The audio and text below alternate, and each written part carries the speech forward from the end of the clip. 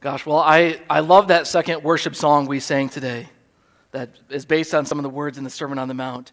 And how many of you can testify that some rain came, some winds blew, but you're still standing because of Jesus Christ? You're still here because of Jesus. You're still making it through. I know I can sing that, and I'm happy to proclaim that because that is absolutely true.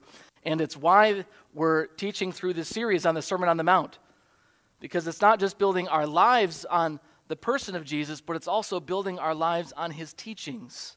Those who put his teachings into practice are those who are building their house on the rock. And this morning we're looking at some of Jesus' most famous words on money and possessions, and he taught on this topic pretty much more than anything else in his ministry. Because how we spend and how we store our money and our possessions, these are some of the most important things in your life, both now and forever. And last week, I said that Jesus' words on fasting, I believe, today are the most disregarded of all of the things he said in the Sermon on the Mount. However, John Wesley, that great Anglican priest and revivalist of the 18th century, in his day, he believed that these words were the most disregarded, saying that not 1 in 500 Christians actually live this out. He said that the Christians of his day had no instruction at all concerning it, unless it were this: to break it as soon and as much as they could, and to continue breaking it until their lives end. Ouch. In other words, in Wesley's day, most Christians just kept storing up treasure on earth until they die. And this is dangerous, because instead of storing up treasure in heaven, which is eternal, we're in danger storing up the judgment of hell. The Bible says in 1 Corinthians 6, the greedy will not inherit the kingdom of God. If you live a life that stores up treasures on earth, if you live a life of greed, the Bible says, Jesus says, you will not inherit the kingdom of God. And I'm trying to wake you up to this danger a little bit. I'm trying to shock you with what Jesus and the Bible actually say about this subject. Because we typically, I think, we don't view greed as all that dangerous. Probably because the devil is a great liar, and also because there's something interesting that the way that money works on our souls, it blinds us in many respects. Jesus refers to this as the deceitfulness of wealth. There's something about wealth that is deceitful. And I think it's like that wives' tale about the frog in the water. You know, you put the frog in room temperature water, and you just let it slowly heat up. The frog doesn't even notice, and before it's too late, the frog is dead, because it's in a pot of boiling water. Friends, in our wealthy society, I believe we've been put in a pot of boiling water. The standard of living around us and our own standard of living, it can just slowly creep up and up and up, and before it's too late, we've stored most of our treasure on earth rather than in heaven. We can fall under the judgment of Almighty God because we've made the so-called almighty dollar our God instead. So today, let's realize because of the world that we live in, because of where we live, we are in a pot of boiling hot water, and we need to jump out before it's too late. But friends, I have good news for you. Jesus is the greatest moral teacher who's ever lived. And if you put in his teaching into practice, you will find hope and peace and joy. And he gives us 3 wise counsels to defeat the god of greed and to live joyfully in his kingdom. So we'll look at those 3 counsels he gives us. The first one is this: we need to move your treasure from earth to heaven. Move your treasure from earth to heaven. If you'd like to follow along in your Bibles or on your phone this morning, it's Matthew 6, beginning in verse 19. Jesus says, "Do not store up for yourselves treasures on earth where moths and vermin destroy and where thieves break in and steal. But store up for yourselves treasures in heaven where moths and vermin do not destroy and where thieves do not break in and steal. For where your treasure is, there your heart will be also." So essentially, Jesus compares 2 different types of storing. Storing treasure on earth versus storing treasure in heaven. And the main difference between the two that he highlights is what is going to last. treasures on earth are temporary and don't last. Treasures in heaven last forever. They're eternal. Jesus points out that treasures on earth are subject to decay. Many wealth was stored in expensive clothing, and moths could destroy that. Vermin could eat up the grain that was stored up in their grain houses. Thieves could easily break into their houses of clay. Now today, we have a lot more ways of storing our wealth much more securely, do we not? And for that reason, I think it is even easier to set our hearts on treasures on earth because we can store them much more successfully than people could 2,000 years ago.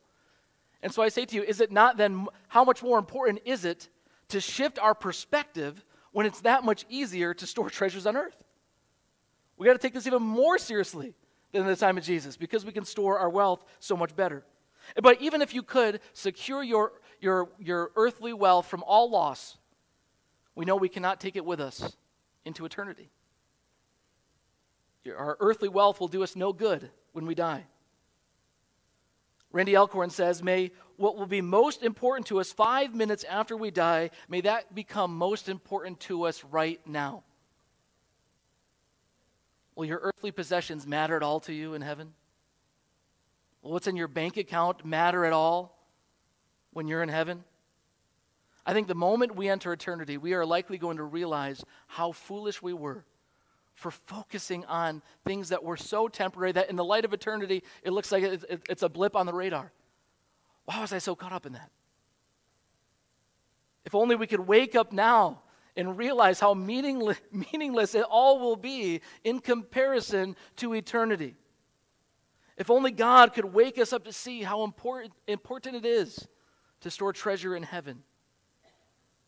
But the good news is I believe Jesus has given us what we need if we're willing to listen, if we're willing to change our perspective and change how we steward money, then we can find hope and put our treasure in heaven instead. Now, we're not talking about salvation. We're talking about living a life God rewards. Now, some Christians might have trouble with this concept. It might be a little uncomfortable, but scholar Dale Allison says this. For Jesus, the issue was not whether there would or even should be reward. For Jesus, the issue was whose reward matters, man's or God's. Or we might say earthly rewards or heavenly rewards. Which one do you want? Which one are you living for? God gives you the choice. God allows you to decide, where do you want to invest more? Now, I presume that most of you want to shift your treasure from earth to heaven because I know you and I know how you live. I know you want this. So how do we do it? How do we shift our treasure from earth to heaven? How can we invest in what will ultimately matter in eternity? Well, I believe Jesus agrees with the standard Jewish tradition that what we spend on the needs of others will be rewarded by God. Proverbs 19:17 says this, whoever is kind to the poor lends to the Lord, and he will reward them for what they have done. Now, this is confirmed by a teaching that Jesus gives in a parallel passage in the Gospel of Luke. Let's put this up. Jesus says, sell your possessions and give to the poor. Provide purses for yourselves that will not wear out, a treasure in heaven. See how it's connected? A treasure in heaven that will never fail, where no thief comes near and no moth destroys. So friends, we move our treasure into heaven when we move our earthly treasure into the hands of those in need. That's how we do it. You move your earthly treasure into the hands of those in need, and that's how it's stored up in heaven. Randy Alcorn says you can't take it with you, but you can send it on ahead. And what we don't send ahead, it ultimately gets lost forever. And as we take this action, as we begin to do this, as we begin to move where we're investing, our hearts begin to change. Where your treasure is, there your heart will be also. So the more you invest on things here, the more you invest in the material things here, the more your heart will be attached to the things of this world. But the converse is true. You can find freedom that the more you invest in the things of heaven, the more you give money away, the more that you help the poor in the world, your heart will grow And I think about the Grinch right now. Your heart will grow 3 times as large. As you give it away, your heart will be more focused on things above rather than things below. Where you put your treasure not only changes your heart, it also reveals it, right? So you have to ask yourself, how am I doing when it comes to greed? Where am I putting my treasure? Is it in more stuff or more accounts here? Or is it into the hands of the poor and needy? So the first counsel Jesus gives is, hey, move it. Move your treasure from earth to heaven. Move it. But to that end, we need Jesus' second point, which is this. Close your eyes to greed and open your eyes to the needs of others. Close your eyes to greed and open your eyes to the needs of others. Jesus kind of gives the second part of his teaching. It can be a little bit tricky to understand. He says this, the eye is the lamp of the body. If your eyes are healthy, your whole body will be full of light. But if your eyes are unhealthy, your whole body will be full of darkness. If then the light within you is darkness, how great is that darkness? Now, there's a bunch of interesting Greek words going on here that I'm not going to get into, but the point is that the healthy eye versus the unhealthy eye. The healthy eye is someone who is generous. Their eyes are open to the needs of others. The unhealthy eye has to do with being stingy, being envious of other stuff, a person who is coveting the things of this world. So the difference between the two eyes are what the eyes are focusing on, what the eye is looking at, what it's open to or what it's closed to. And so if we open our eyes to the needy, if we open our eyes and therefore we are generous, Jesus says light will flood our souls. Spiritual light will come in and we'll see everything properly as we should. But if we close our eyes to the needs of others, spiritual darkness comes in and we're unable to see reality as we should. So if the first part of Jesus' words were about getting our hearts right, this part is about getting our vision right. What are we looking at? And just as we have to stop storing up treasure on heaven, we have to stop looking at the things of this world. We have to close our eyes to greed and materialism. The Apostle John put it this way in 1 John 2:15. Do not love the world or anything in the world. If anyone loves the world, love for the Father is not in them. For everything in the world, the lust of the flesh, the lust of the eyes, and the pride of life, come not from the Father, but from the world. Notice he says the lust of the eyes. The eyes are, in understanding, are a window into the soul. And if we lust after money and possessions, darkness floods in. And Satan and the world know this extremely well. After all, do you remember, how did Eve initially fall into sin? You remember? I think I have it up here for you. Genesis 3:6. When the woman saw that the fruit of the tree was good for food and pleasing to the eye, and also desirable for gaining wisdom, she took some and she ate it. Friends, this doesn't just happen back in the story of creation. This happens today. As we look at the things of this world, we can begin to fantasize. Ooh, I want that. Oh, I'll look so good in that. I got to order that. Oh, that thing, that's gonna bring us so much happiness. That's going to make my life so much easier. Man, I really need to upgrade my perfectly working phone. That phone that takes slightly better pictures than the phone I have now. Guilty on that one. Advertisers know this well. That's why millions and millions of dollars are spent on advertising. If they can show it to your eye, you can begin to fantasize. I desire what is there. And these days, it's easier than ever. You have Amazon right in your pocket. Or perhaps Amazon has us right in their pockets, right where they want us, showing us all the stuff of the world. We need to be careful where our eyes are looking. Perhaps we need to find ways to see less of this stuff, less of this advertising, and when we do see it, resisting that impulse, that impulse buy, oh, I need this. We've got to resist that. We have to close our eyes to the things of this world and practice the 10th commandment. Do not covet. Do not covet your neighbor's goods. The stuff people have, the stuff we see online. But after we close our eyes to greed, we had to close our eyes to greed, we also have to open them to the needs of others. We have to open our eyes to the needy. And that is how our eyes, that's how our souls get healthy. Many of you know this, but I just want to remind you of a few statistics. About 1 billion people are living on less than $1 a day. About half the world's population, almost 4 billion, are living on less than $5.50 a day. And especially our church, we've supported World Vision over the years. You're well aware of all the people in the world who don't have access to clean water. We know this.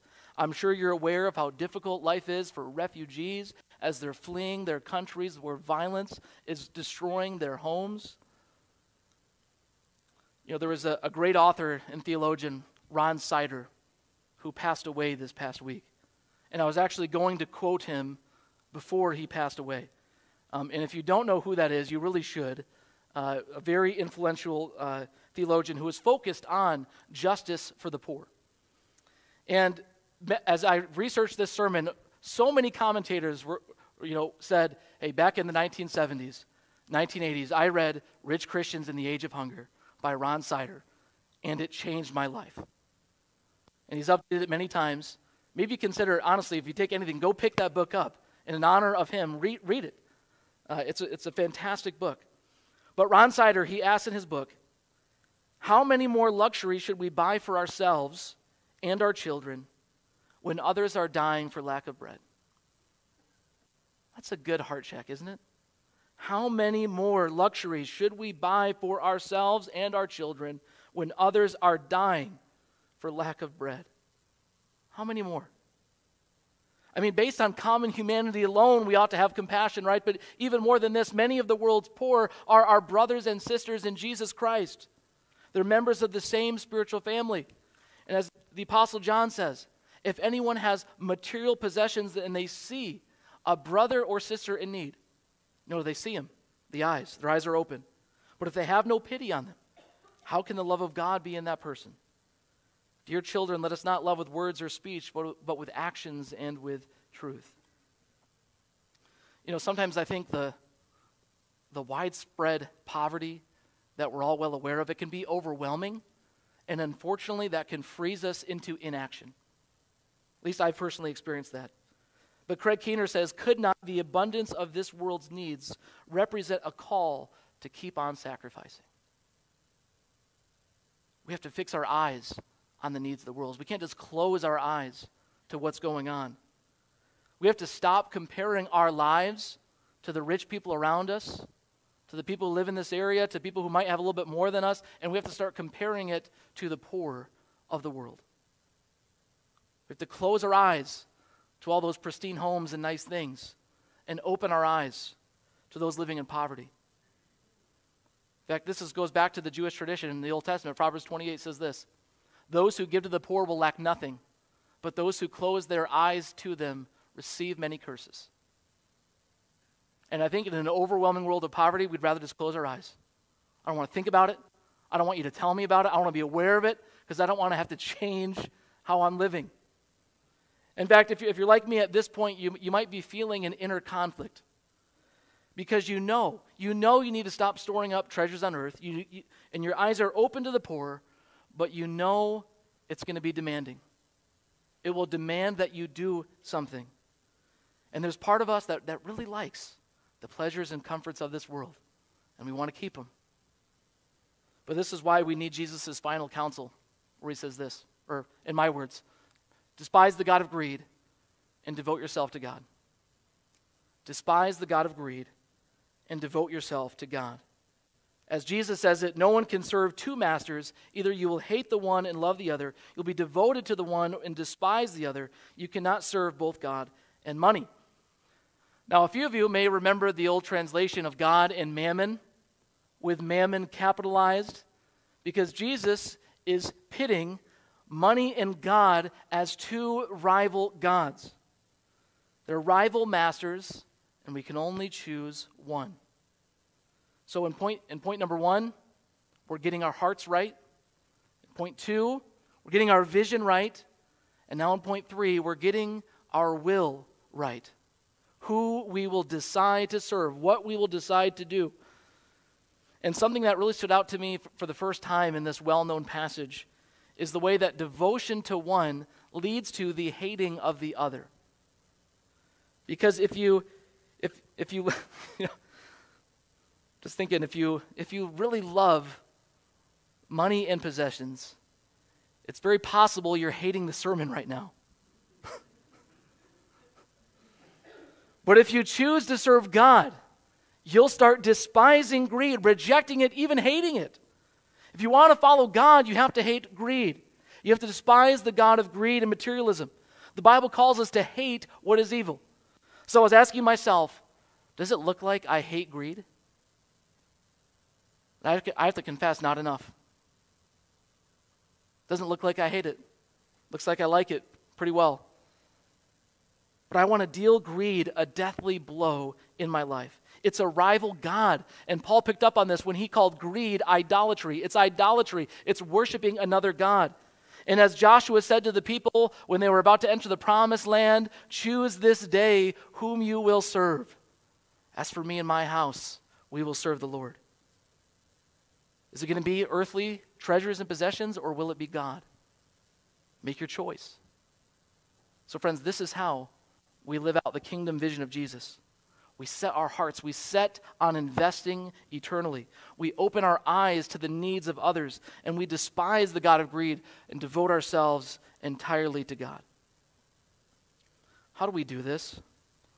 How do those of us who live in such generally affluent conditions, how do we follow the radical teachings of our Savior who had no place to lay his head? How do we do this? William Barclay, he says, one thing emerges from all of this. The possession of wealth, money, and material things is not a sin, but it is a grave responsibility. If people own many material things, it is not so much a matter for congratulation as it is a matter for prayer, that they may use them as God would want them to. You know, when we have extra, we automatically assume, oh, God has blessed me. I'm blessed. I have extra. And then we go on to use that on ourselves. But I want to bring you back to the beginning of the Sermon on the Mount, when Jesus turned everything upside down for us. When he said the people that we think are blessed are not those who are blessed. What we think is a blessing is actually the opposite oftentimes. In fact, in a teaching not recorded in the Sermon on the Mount, but recorded by the Apostle Paul, Jesus taught it's actually more blessed to give than it is to receive. The blessing of God is on those who are giving because he's empowering them to be givers. That's when you know you're blessed. When you're giving of the resources God has entrusted you with. So you have to ask yourself, could I be accused of living out this teaching? Could I be accused as somebody who's storing up treasure in heaven, not earth? And if not, why do I call him Lord if I don't do what he says? So in obeying Jesus here, I cannot give you any law, any standard, any specific practice for you to follow. It has to be discerned with the Holy Spirit by prayer and conversation. And friends, this never ends. I feel like I need this reminder frequently, regularly throughout the year, because that is how deceitful wealth can get. It's not a one-time, okay, I've decided. No, I got to take up my cross daily about this stuff. And I think it really boils down to two things, really. Simplicity and generosity. I'm going to live simply. I'm going to reject the materialism and the greed and the consumerism so I can free up resources to be generous and actually move my treasure from earth to heaven. So I reduce or I maintain my standard of living so I can increase my standard of giving. I mean, and you can find examples, even in our own church, of people who are doing all kinds of creative things to do this. Downsizing their homes, living communally, sharing rooms, downsizing to one car, cooking at home instead of going out to eat. And instead, they're giving their extra to the needs of the poor, to the needs of refugees, to the needs of the church, donating thousands and thousands of dollars to the kingdom of God. I want to close with an example of John Wesley again, bring him back. He's the one who said not 1 in 500 Christians live this out, but I believe he actually is one of the 500. While Wesley was a student at Oxford, he had just purchased some pictures for his room and was hanging them up. And one of the maids at Oxford knocked on the door. And it was cold, in Oxford, in England at that time. I think it must have been winter time. And the maid came without a proper winter coat on. She had something real thin. And Wesley reached into his pocket to get some of his money to give the woman to buy a coat. And he realized after buying those pictures, he didn't have enough left to buy this woman a coat and had to send her away back out into the cold. In that moment, he became completely distraught. And he says, what is my Lord going to say? Is he going to say, well done, good and faithful servant?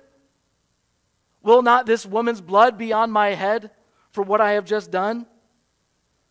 And so I think from that moment on, Wesley began to track and limit his expenses. In the first year that he records his income in his journal, his income was 30 pounds. And he lived on 28 pounds, and he gave the extra 2 to the poor.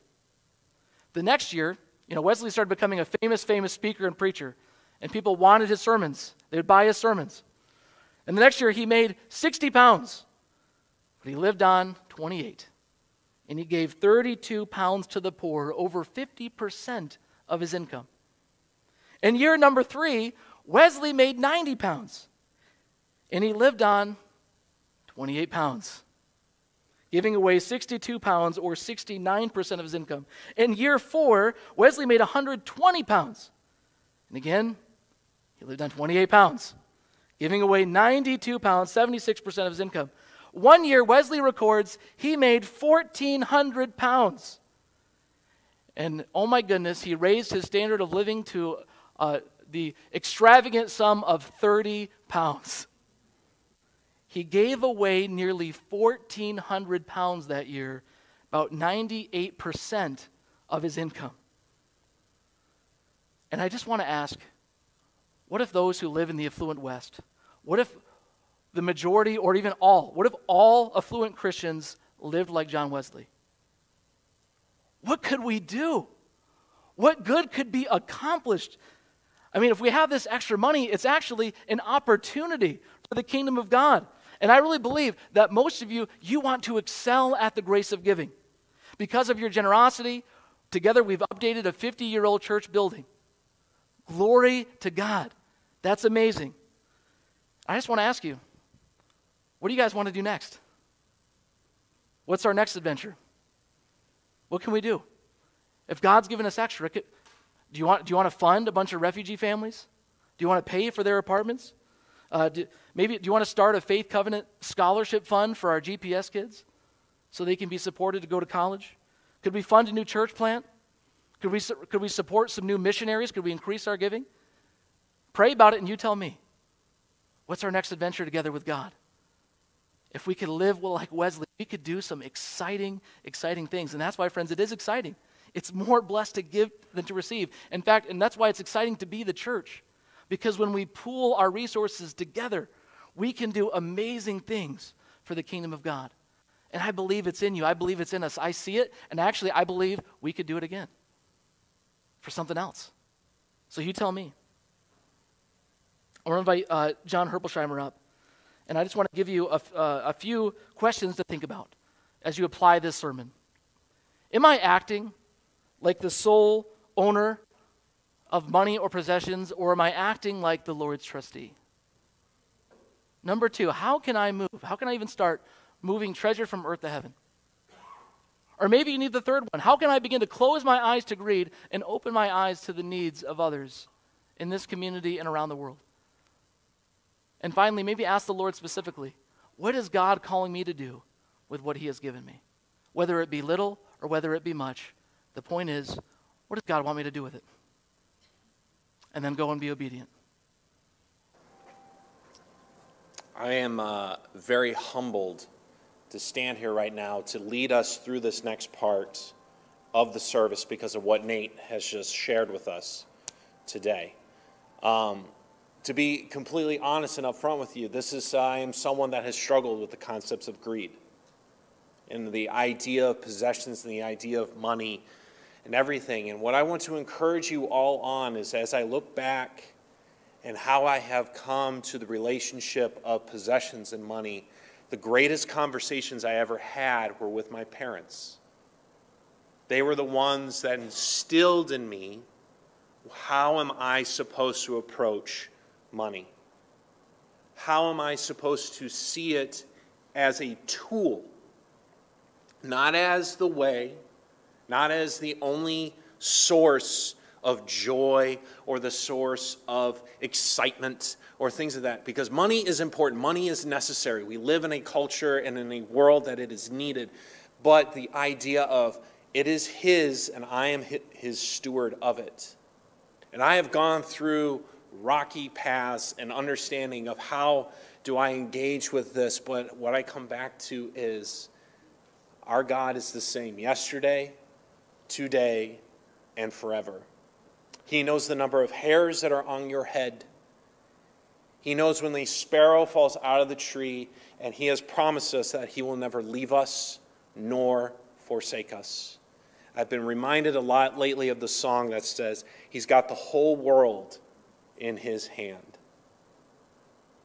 And this part of the service is something that we kind of share together and we talk about, but I encourage you, go home, talk to your children, talk with your spouse, talk with your friends, sit down by yourself and figure out, how am I supposed to further the kingdom of God? Nate gave us some great ideas today. But I encourage us that this is not just a part of the service that we go, oh yeah, we give back to God. No. It's bigger than that. And so this part of the service today is huge. And think about it. Pray about it. I'll converse with you about my story. If you would love to hear it, be more than happy to talk with you. But this part today is huge. So let us now join together and sing, "We Give Thee But Thine Own." So please stand together as we sing. So if anybody haven't met yet, I'm Sky Johnston, and just thank you so much, Nate. What a beautiful vision that Nate just cast for our church and for our community. So I just want to share one really unique opportunity that you might not know about, and just sort of idea that Virginia and I have had, our small groups talked about a little bit, for maybe just, humbly something for us to think about. Is this something that maybe we could do as a community? And this is what it is. Everybody, I think, knows about the war that's going on in Ukraine right now, but you might not know about this program that the government has sort of like sped up really quickly called United for Ukraine, U for You, which has opened up 100,000 parole positions for refugees to come to the United States. But the U.S. government's not spending any money on it. It's just giving the legal permission for 2 years for Ukrainian refugees to come to the United States. The government's sort of putting it into the hands of residents in America, citizens or just any legal residents in the country. If you sponsor a refugee family, then they can come here legally. And this started in April, and it's going incredibly fast. We have a neighbor who has gone through the whole process twice. He's already sponsored 2 families. So on August 20th, at our house, I was thinking we just open up the invitation for anybody to come to our house, talk with us about it, talk with our neighbor about it, and just sort of think about what we might be able to do. Because, we've been sort of brainstorming about this and thinking, maybe you're in a position financially, you're really not going to be spending the money, but somebody with the financial means has to sponsor the family. But maybe somebody else, I don't have that money, but I have an extra room, or I have a guest house in my yard, and somebody else says, hey, I have the time to help this family go to the grocery store, get acclimated here, things like that. So we sort of have this vision for how this can be a really communal effort where we all pitch in the ways that we can, and if we work together as a community, we can maybe do more than we can individually. But it's a really special opportunity to just minister to a family, to just, I mean, you know the situation in Ukraine, so I don't need to, sort of tug at your heartstrings about that. But, it's an opportunity just one-to-one directly, our resources for people face-to-face with a family, in dire need. So if you're interested, you can give me a call. My number, I'll just say it really slowly, 630, if you're interested in writing that down, 630-890-3539. Or you can email me. My email address is my name, skyjohnston@gmail.com. Or, let's just talk about it at the retreat next weekend. You can talk to me or Virginia. And then we're looking at August 20th. So just let me know. You send me an email or give me a phone call, and we'll set a time. We'll see what the interest is. And our neighbor Ron can come too. So it's just one really special opportunity. The government opened up 100,000 spots in April, and they went pretty quick. And now there's 75,000 that have already happened, but 25,000 more remaining. We're thinking too, if we have a lot of interest, maybe it's something that we could branch out to other church communities in the area, and maybe start something even bigger in the Wheaton community with our Christian brothers and sisters. So 630-890-3539, or just email me, and it's an exciting opportunity. So thanks.